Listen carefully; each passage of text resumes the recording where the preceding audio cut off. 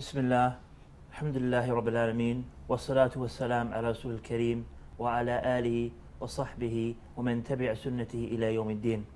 We begin by praising Allah and sending peace and blessings upon the final prophet, the Prophet Muhammad, and his family and companion and all those who follow him until the last day. Today we will have a very fairly short but at the same time detailed discussion. Myself, Brother Ismail Bullock and Brother Abdurrahim McCarthy, we're going to touch upon today the issue of Valentines.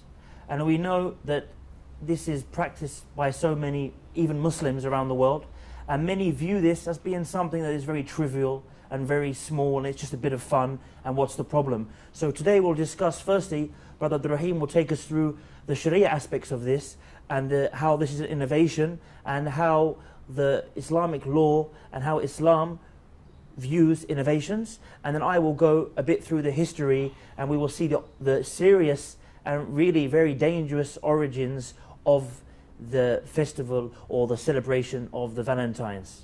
So we'll go over to Brother Abdurrahim. Assalamu alaikum, brother. بسم الله الرحمن الرحيم الحمد لله رب العالمين وأصلي وأسلم على المبعوث رحمة للعالمين نبينا محمد وعلى آله وصحبه أجمعين. And in reality, when we talk about Valentine's Day, is it halal, is it haram? And what Brother Ismail mentioned was very important, and that is a lot of people, it's just having fun, it's nothing serious, it's no big deal. April's Fool, all of these holidays, we're just celebrating Christmas with our neighbors. These type of things, like it's not really a big deal. But Valentine's Day, it's haram in Islam for several reasons. First of all, because it's an innovation into the religion.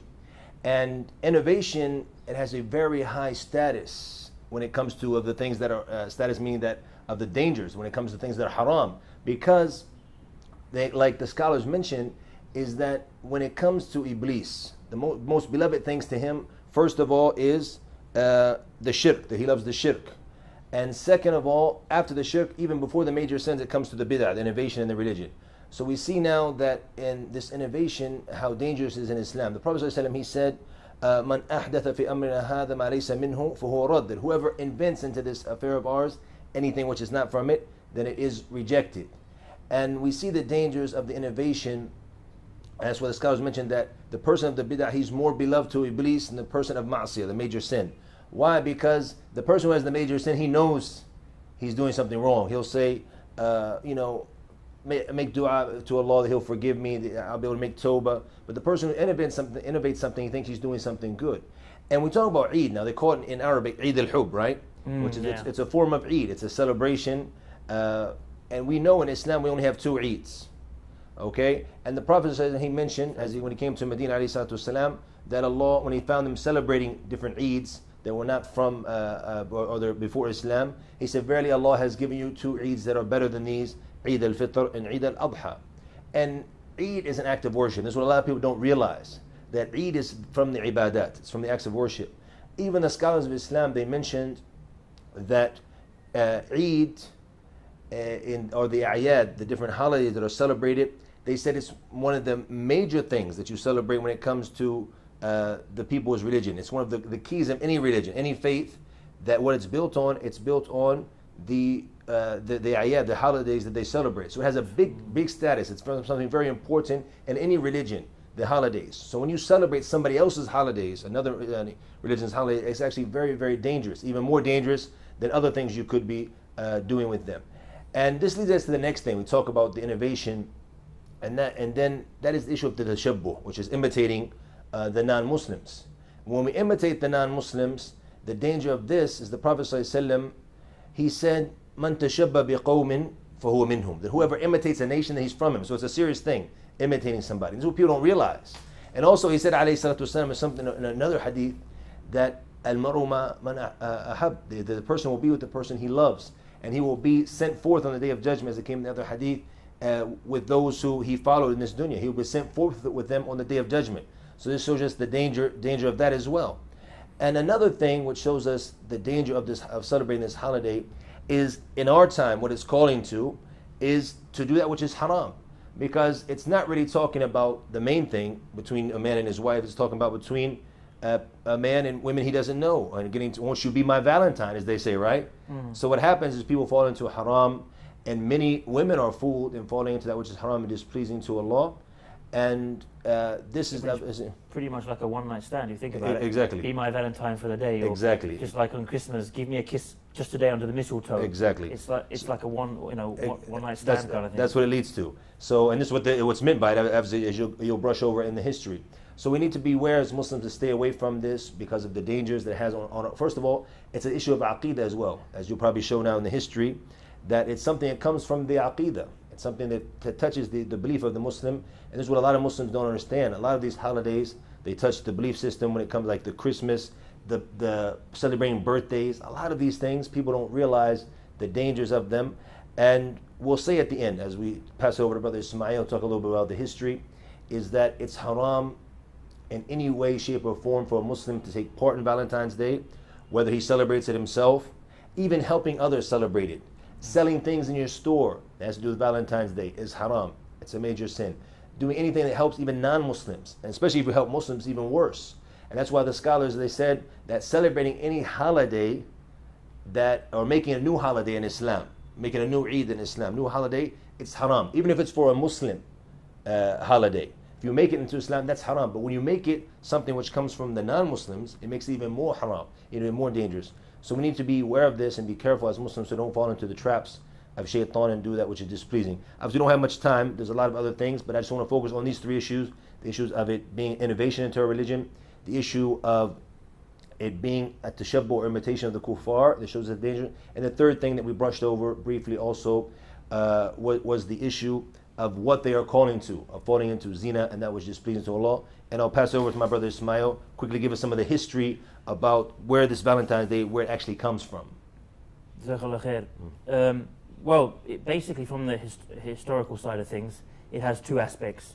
It has the Christian aspect and it has the paganism aspect. You'll see, if we start off from the Christian side of things, there were numerous early Christian martyrs that were named Valentine.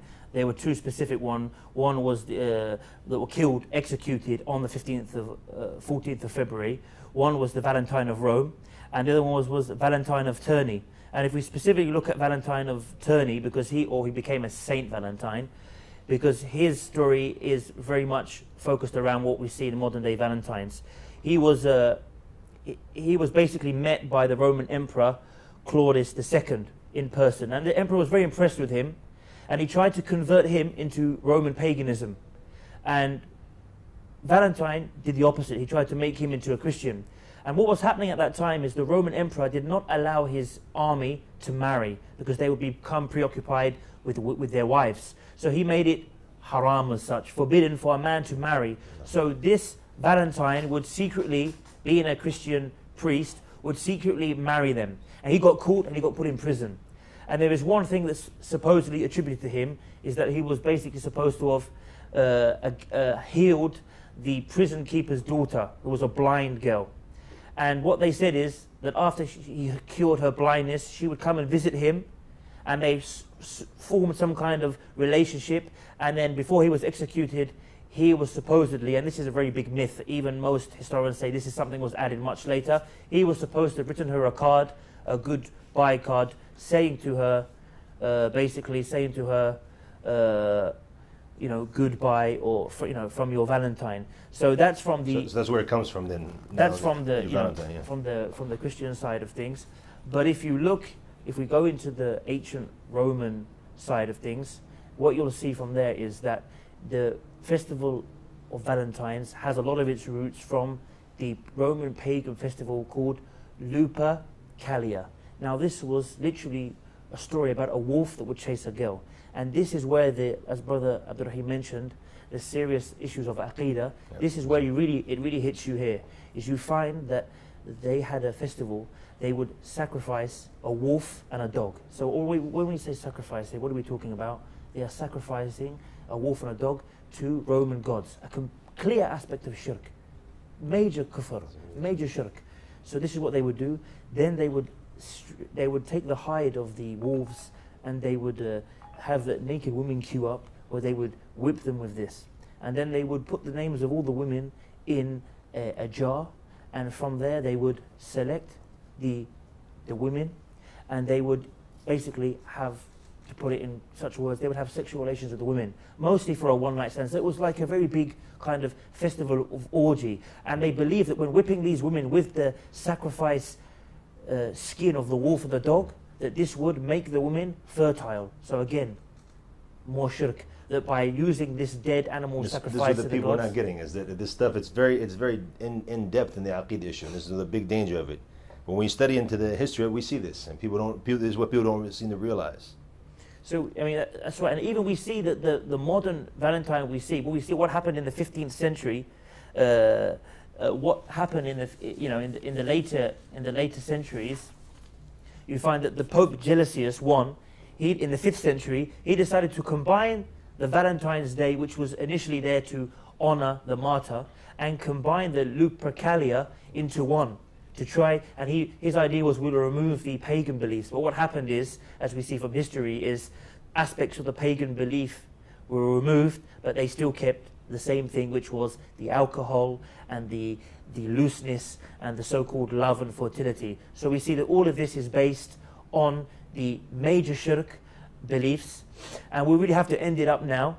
And we thank Brother Ibrahim again, and inshallah we will make this a regular series. Inshallah, hopefully every bi-weekly will come to you with this discussion show, inshallah, with Brother Ibrahim, benefiting from his knowledge, inshallah, to address lots of issues and lots of important issues. And until we see you next time, we thank you for spending the time with us. Wassalamu alaikum wa rahmatullahi wa barakatuh.